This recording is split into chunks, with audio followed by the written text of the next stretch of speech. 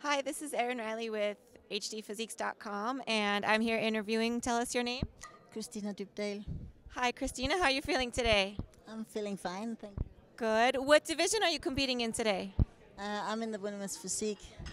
Is this your first time competing in the physique division? No, actually, I was in the Arnold Amateur in Europe, and I competed in the amateur there. And how did you do there? I came in 5th. Wow, congratulations. Very good, very good. Where are you from?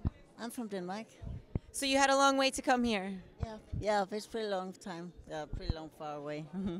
And are you looking forward to getting on stage? Are you excited? How do you feel? Yeah, I feel very good, and I'm looking forward to get on stage.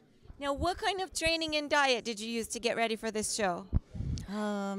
Training and diet, yeah, I just train like normal, like I always do, and diet is just rice, chicken, vegetables, and yeah.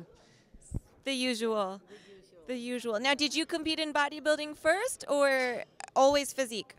No, I actually started in women's in figure, and then I tried bodybuilding, and then the physique come. That was more me because I don't want to be too big.